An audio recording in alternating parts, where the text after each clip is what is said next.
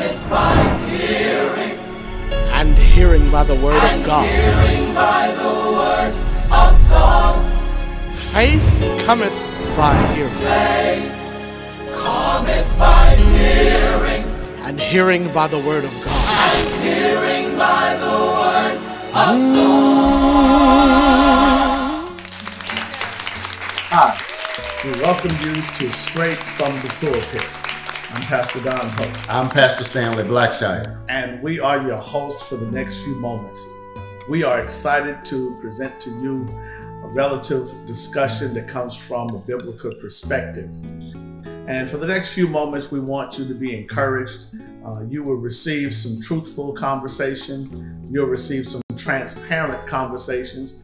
You'll even receive some comical conversations. But at the end of the day, we pray that you'll receive some empowerment conversations. Listen, we're going to begin a series of talks, and the first one that we will begin deals with the topic worth. And for a subtopic on today, I want to challenge this particular thought to you: a life worth living. A life worth living. I'm reminded about 10 years ago when my father gave me a weed eater. He passed down a weed eater to me, and I went to a place to get it repaired. And upon getting it repaired, the head technician back in the back discovered what kind of a weed eater it was. To my knowledge, it was a very antique Shandawa, heavy-duty weed eater. The guy came from the back and he offered me a good amount of money for this. And me being a businessman, I knew right up front that what he was offering me was just a fragment of what it was actually worth. So I had a decision. Do I sell out for the now, give up on the later? And I discovered at that particular time, because my father gave me this, it was worth something to me from the start. And so I refused to let go of what my daddy gave me because of the initial worth that it was. And that's why I want to kind of talk to the viewers from on today and allow Pastor Blackshire to kind of get into this more. I want to ask you the question: Do we really know who we are? Do we really know what we are worth? Do we really know our value from a spiritual and holistic point of view? Pastor Pope, that's an interesting take on how we view life and how we navigate our way through life, because a lot of times we depend on what others say or think of us to help us determine what our worth and our true value is. I have two daughters that I love dearly. And when they were growing up, I always spoke positively to them. I always called them my little princes, and I told them how beautiful they were. And they would go to school and someone would say something negative to them about what they look like or how they appear. And all of the work of me enforcing and reinforcing what I thought of them and the value that I tried to put in them, in those few moments that they would hear someone say something negative to them, it would undo all of the talking and the value that I tried to place in them. So when we go through life, a lot of times we rely on others. We rely on situations and circumstances to help us determine what our worth or our true value is. But I believe, and in these discussions, in this straight talk from the pulpit, we intend to take practical applications and make them work, as well as biblical perspectives as to how we're to conduct our lives and navigate our way through life.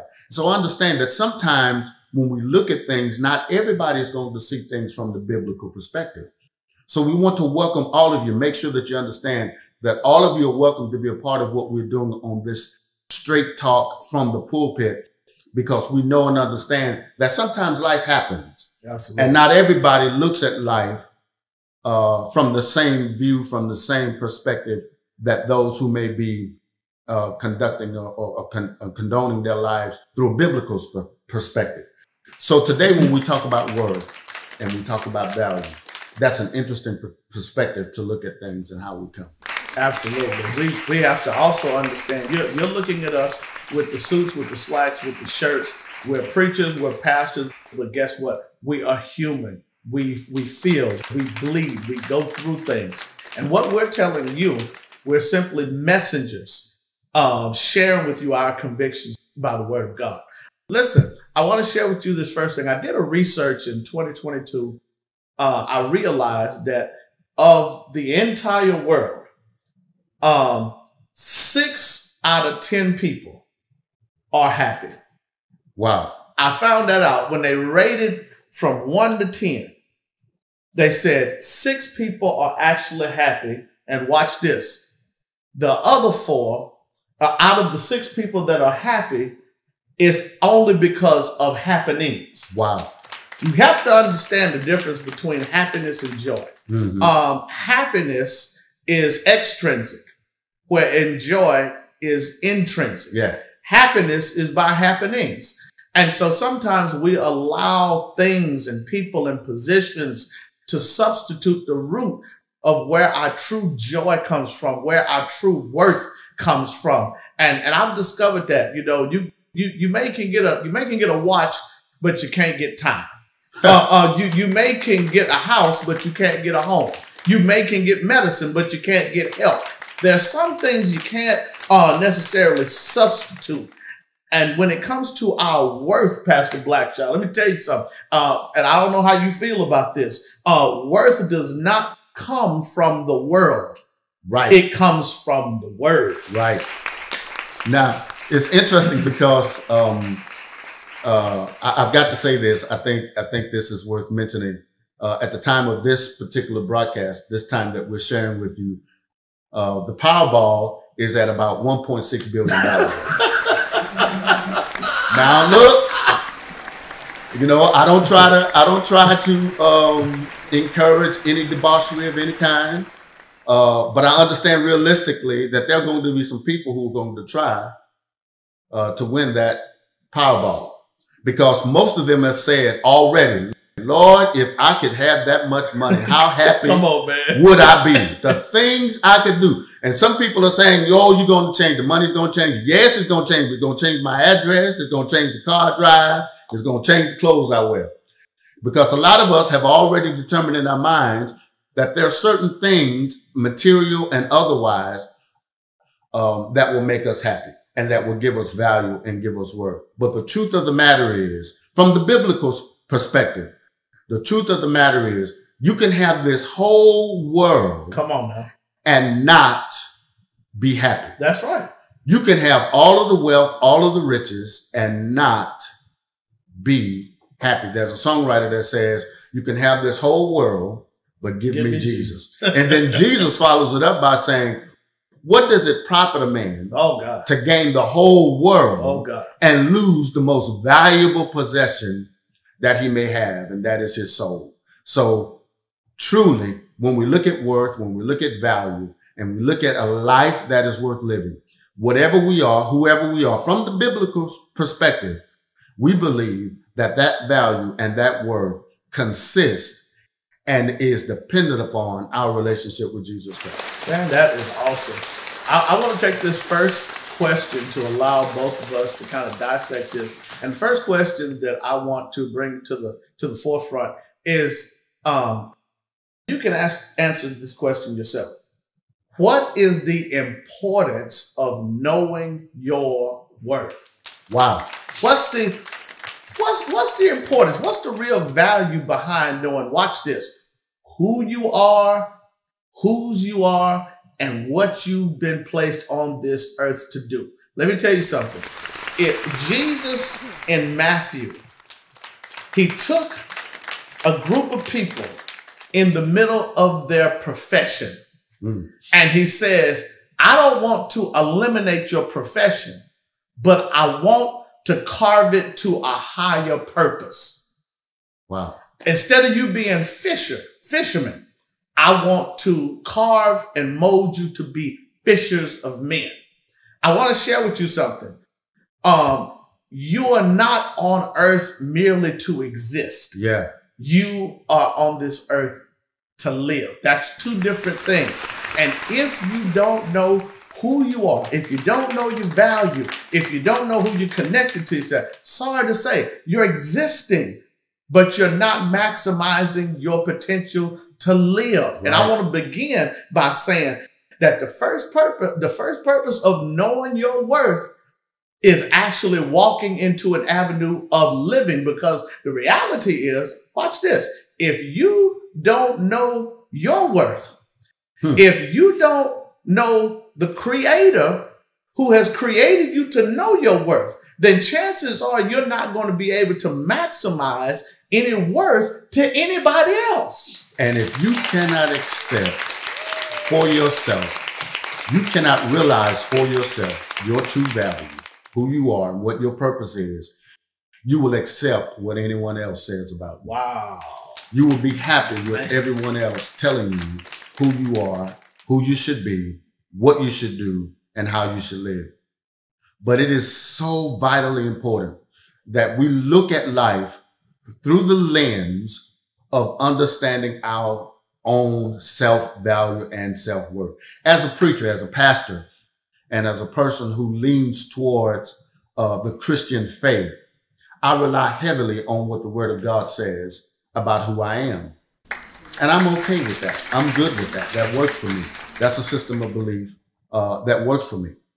Jesus tells us that when it comes to love, he tells us that we should love our neighbors as we love ourselves. Yes, sir. So the beginning point is that you have to know your value. You have to understand who you are.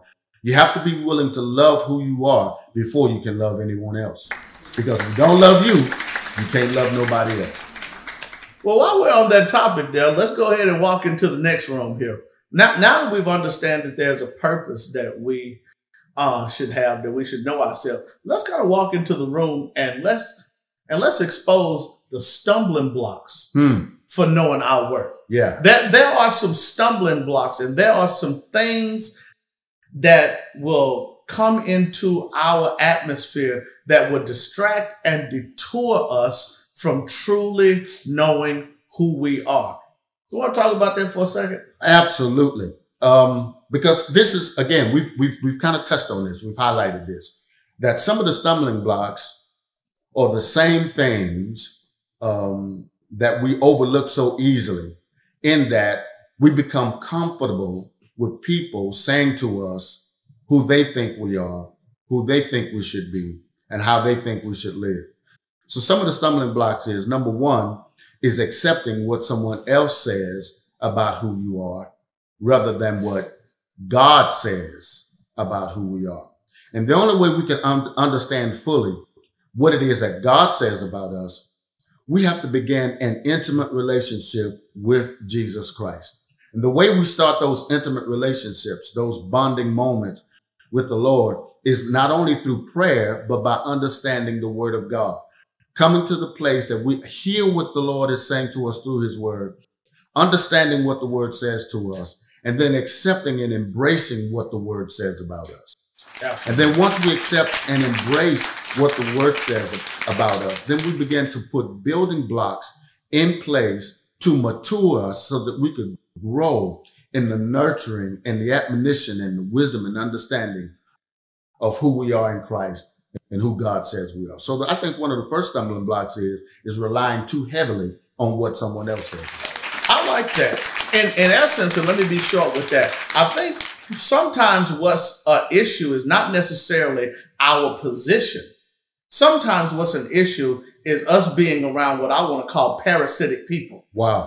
People who thrive on grabbing and gravitating to you. You got to be careful of listening to the wrong voice. Yeah. And I love the passage of scripture in Psalm where it reminds us that I am fearfully and I am wonderfully made. Yeah. I am handcrafted without a mistake. Right. The Lord did not make a mistake when he made me. I'm the best me that I could ever be. And I think if we get to the point, Brother Stanley, where we can just love on ourselves before we love to anybody else, I think we will be on the road to knowing our worth. Absolutely. Listen, we got to pay a few bills. We got to do some due justice. Afterward, we're going to be back to talk a little more on how we can know our worth. Straight from the pulpit, I'm Pastor Stanley Blackshire. I'm Pastor Don Pope. Be back with you in just a moment.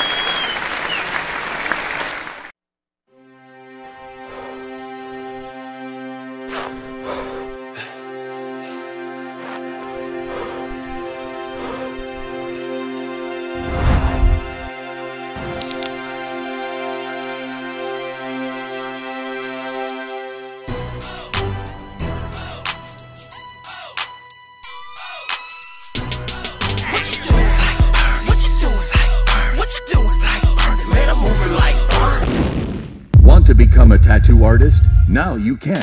At the world's only tattoo school, where Dr. Bill Poe, the owner and director of the world's only tattoo school, offers the 7th fastest growing profession in the country. Tattoo artists can bill their services at $150 an hour in cash. The world only tattoo school offers a 2-week intensive course, which includes all of your equipment and licensing assistance that can put you in business. Cost is only $5,600. Classes are every day for 2 weeks, and you are a certified tattoo artist. We also offer courses in body piercing and permanent makeup. Call now, 318-303-6881 to enroll for next available class. Instructors are on duty now. World's only tattoo school. 403 Lake Street, Shreveport. Website is tattoo-school.com. World's only tattoo school. Instructors are standing by. 318-303-6881. World's only tattoo school. Greetings. My name is Stanley Blackshire. I'm the pastor of the Friendship Baptist Church right here in Grand Canyon, Louisiana. There is no doubt in God's love for his people. It's simple. John 3:16 says, "For God so loved the world that he gave his only begotten Son." And then there's another verse of scripture that tells us that while we were yet sinners, Christ died for us. This is why we know that the love of God is real. Listen, we would love for you to come and share with us. We would love to have you in our worship experience. When you come to this place, you will experience love and great appreciation. Our address is 1556 Blunt Mill Road, Grand Canyon, Louisiana. We would love to see you here. Come join us. God bless you and God keep you. Hey guys, what's up? This your girl Toya. If you like listening to the latest hip hop and urban music, then you should tune in to K-Ham Radio at khamradio.com, where we go ham.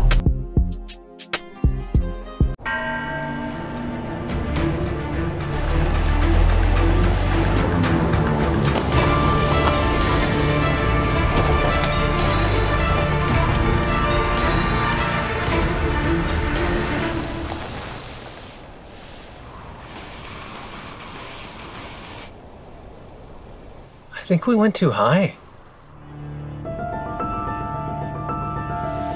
Kia, movement that inspires. We respect our past, but we are always moving forward.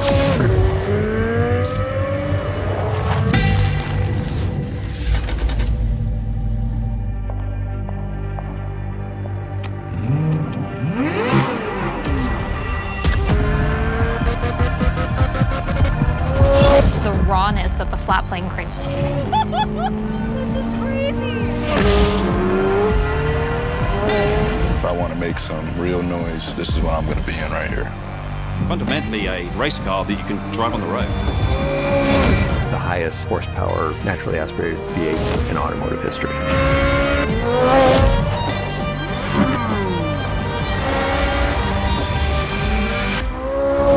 Our whole goal is to capture that thrill of the drive.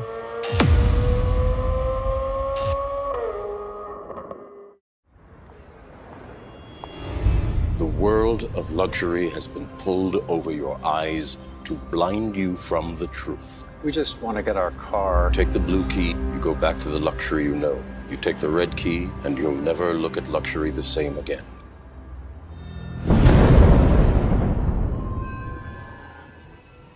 This is unreal. It's very real. This is what luxury looks like. And this is what it sounds like.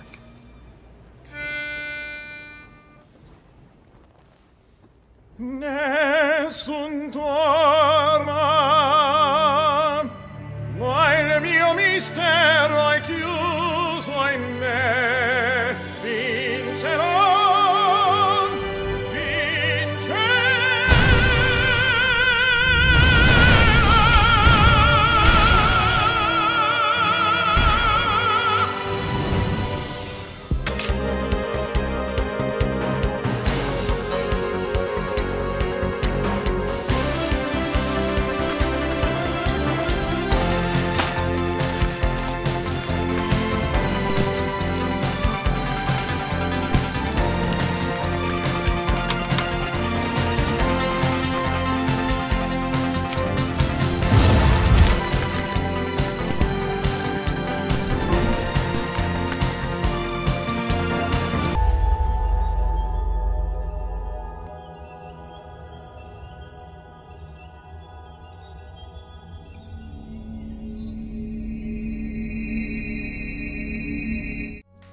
Welcome back to Straight from the Pulpit.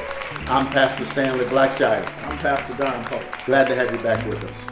Pastor Pope, we were talking a moment ago about life worth living and some of the issues that comes up as a result of discovering and understanding our value and our worth. Enlighten us a little bit more, if you will. Absolutely. The first part that we got a chance to talk about was the absolute necessity of knowing who we are, whose we are, what we've been called to do. Do you know there are people that are walking around not living but just existing? Do you know there are individuals that are really not happy with themselves? And it's because of the disconnection between the creator and the created. Now there are other stumbling blocks that will occur, but that's the foundational one. You have others that deal with our position. It deals with parasitic people who we hang around. But now I want to walk into another avenue that I think will be very important for us to talk about, and that is the requirements. The requirements for living a life worth living. Yeah. And I want to start with this first word, Pastor Blackshire, standards. You have to have standards in order to be able to walk in worth. I share with my daughters, and this is a statement that may go over a couple of people's head, but let me just be transparent with you. I shared with my daughter when they first started dating. I said, remember this, you attract what you present.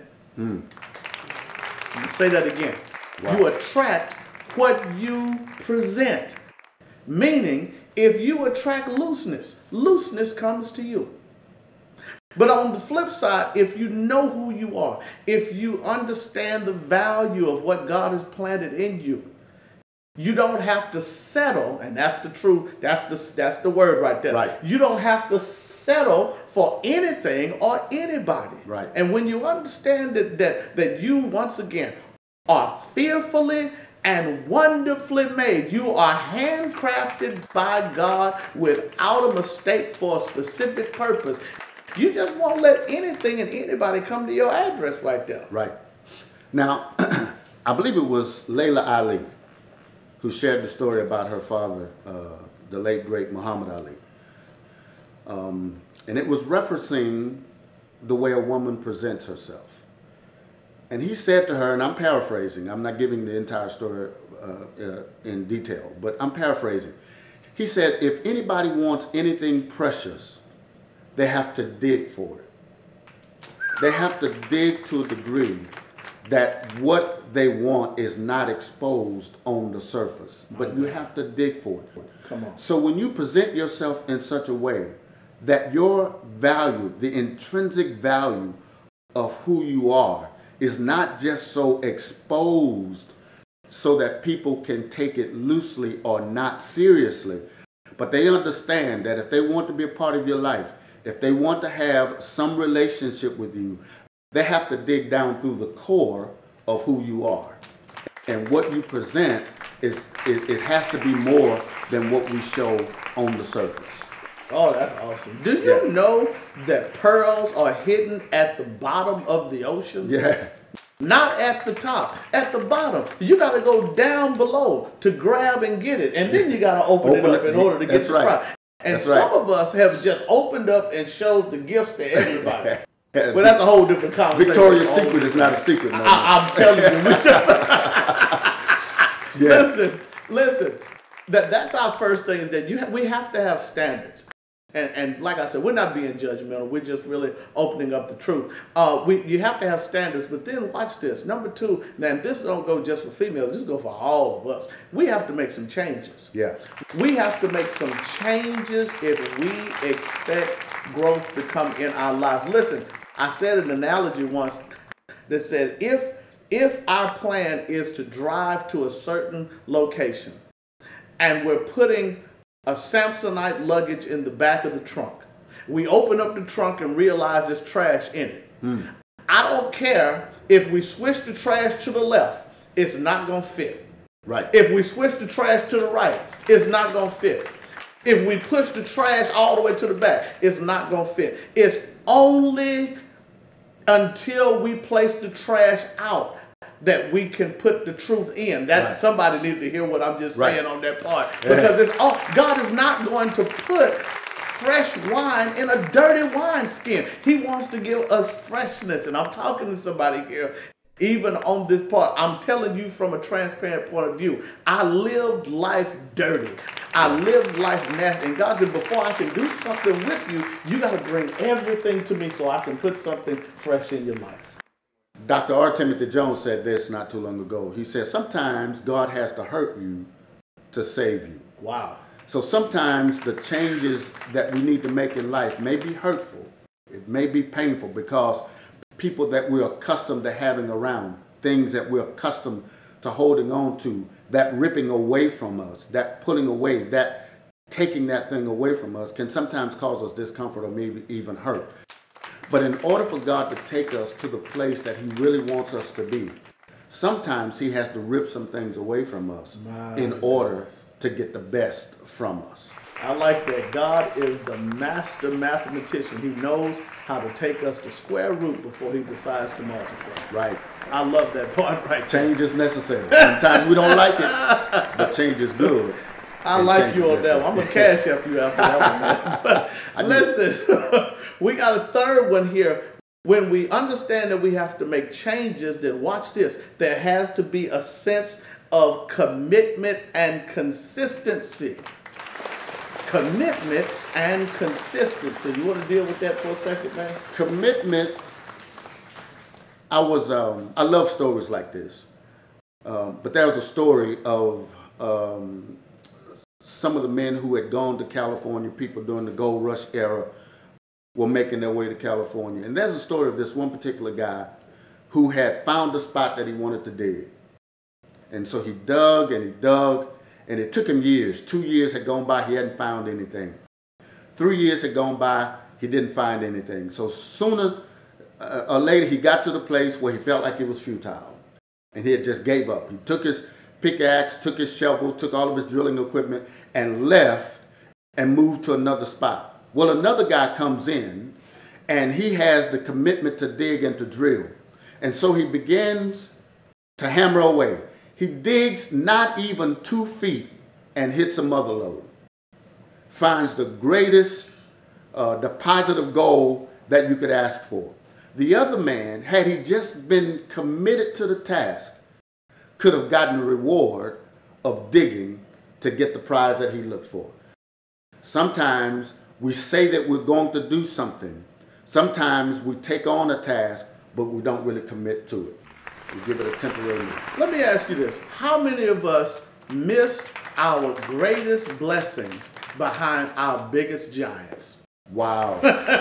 Psalm 27 and 13 and 14 says, wait on the Lord, be of good courage, he shall strengthen thine heart. Yeah. Wait, I say, on the Lord. Watch this. Wait does not suggest that we just sit here and do nothing. Right. But wait says continue to be in faithfulness, continue to be in steadfastness, in expectation of what God is about to do. Absolutely. And I say this in my closing, oftentimes we just need to allow God to fertilize the right seeds that he's allowed us to plant into fertile ground. You want something from God? You want to establish your worth? You want to become mature? I dare you to stay consistent in your work and watch God work. Listen, once again, we're going to pay some bills. We will see you in a few moments. Boy, we're enjoying ourselves. Absolutely. I'm Pastor Don Pope. I'm Stan Blackshire. And this is Straight from the Pulpit. God bless you. Be right back. Greetings. My name is Stanley Blackshire. I'm the pastor of the Friendship Baptist Church right here in Grand Cane, Louisiana. There is no doubt in God's love for his people. It's simple. John 3:16 says, "For God so loved the world that he gave his only begotten Son." And then there's another verse of scripture that tells us that while we were yet sinners, Christ died for us. This is why we know that the love of God is real. Listen, we would love for you to come and share with us. We would love to have you in our worship experience. When you come to this place, you will experience love and great appreciation. Our address is 1556 Blunt Mill Road, Grand Cane, Louisiana. We would love to see you here. Come join us. God bless you and God keep you. Hey guys, what's up? This your girl Toya. If you like listening to the latest hip hop and urban music, then you should tune in to KHAM Radio at khamradio.com, where we go ham.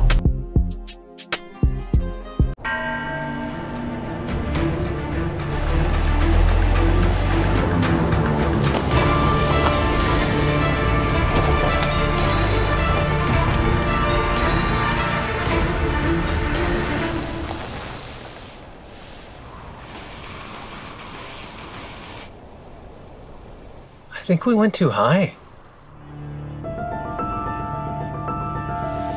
Kia, movement that inspires.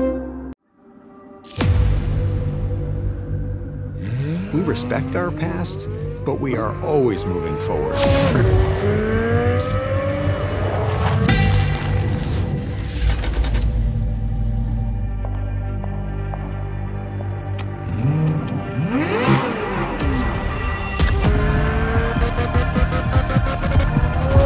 The rawness of the flat plane crane. This is crazy. If I want to make some real noise, this is what I'm going to be in right here. Fundamentally, a race car that you can drive on the road. The highest horsepower, naturally aspirated V8 in automotive history.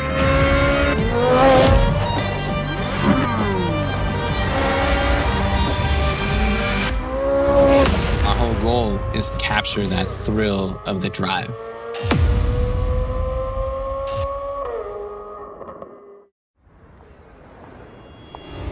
The world of luxury has been pulled over your eyes to blind you from the truth. We just want to get our car. Take the blue key, you go back to the luxury you know. You take the red key, and you'll never look at luxury the same again.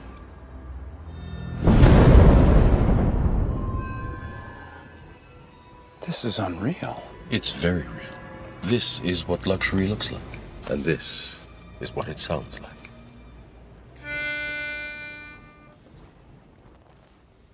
Nessun dorma, ma il mio mistero è chiuso in me. Vincerò,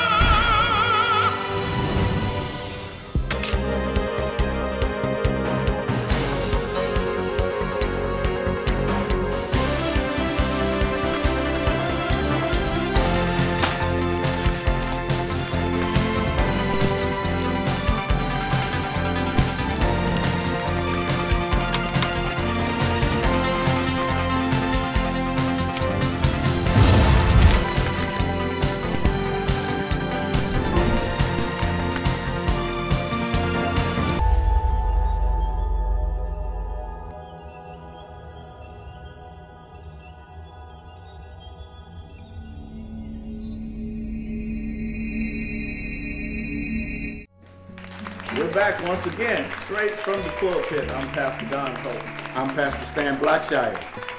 We have really enjoyed this segment speaking with you on this subject of worth, and understand that we have a life that's worth living. I don't care how bad life presents itself. When we know our worth, when we know who we are, when we know whose we are, when we know what we're connected to do, it's worth going that extra mile. And for the next few moments, I want to talk, Pastor Blackshire, if we can just talk from a transparent point of view, because although we've been in church most of our lives, if not all of our lives, we've had some barometric pressures. We've had some moments to where our faith has been severely tested. That's right. And what can you give to the people from a transparent point of view to encourage the viewers of holding on to hope when life seems hopeless? I'm going to try to do this as quickly as I can because that's a broad statement and it covers a great deal of thought. But I want to just share this with you. There's a story of a group of people who took a tour to go to this particular cathedral, chapel, or what have you. And there was a painting on the wall that was entitled Checkmate. Wow. People who know me know that I'm an avid chess player. I love the game of chess. The painting on the wall simply said Checkmate. And it's a depiction of Satan and a man playing chess. And the way it would look is that Satan was going to win the game, that he had this person to where he could no longer make any moves. Well, while they were taking the tour, there was a chess master who was in the group with the tour guide. So the chess master, the master chess player, stops and looks at the painting. And he says, you're either going to have to change the name of this portrait, or you're going to have to reveal that the man has another move. I see you. The chess master, the grandmaster chess player, was able to see that even though it looked bleak, it looked as if the man had no hope, there was one more move. And so he said to those that were in the audience, the game is not over because the king has one more move. No matter how bleak your circumstances look, whether you look at it from the biblical perspective or from the practical perspective. And again, as a pastor, as a preacher, as a person who's been reared in church, who knows nothing but God, who has been brought up to know and understand God. I've made some mistakes along the way, but what I've come to understand is that God works best for me. That's what works best for me. For others, it may be something else. But wherever you are in life, there's always one more move. Let me tag on to that, because maybe you're not an avid chess player, but maybe you have invested in the game of checkers. And if you've invested into the game of checkers, you understand that checkers is not just about hopping over one particular checkers place. But the game of checkers is actually to get to the other side. Yeah. And when you get to the other side, as part of the rule, something has to be done to you. Yeah. Come on with me right quick. Yeah. When you get to the other side, something has to be done to you. What has to be done to you? They got to put another piece on top of you for successfully going to the other side. And when you get this other piece, you have more of an advantage than you did when you first started. Right. Can I share with you? Our life experiences is only molding us to get ready for the other side, because on the other side, there's peace. On the other side, there's fellowship with the Father eternally. On the other side, there's no more sickness. On the other side, there's no more bills. On the other side, there's no more tragedy. Come on here. Watch out, man. So you know I say it like this: let the mayor have his spot. You know, let the governor have his spot. Let the president have his spot in the White House. But my objective is to get to the Father's house. Yeah. And I want to encourage you with that right there. Don't be discouraged. Don't be discouraged by life circumstances. Understand that it's just a piece in preparation and going to the other side. But listen, in our conclusion to this discussion, we're so happy that you have decided to join us. And what we want to do, we want to invite you to have communication with us. The information is on the screen if you would like to communicate with us either by email or if the Lord lays upon your heart to sow a seed into this show. We invite sponsors, we invite individuals to sow with us as we just listen to the Lord in expectation of how he's going to bless the viewers.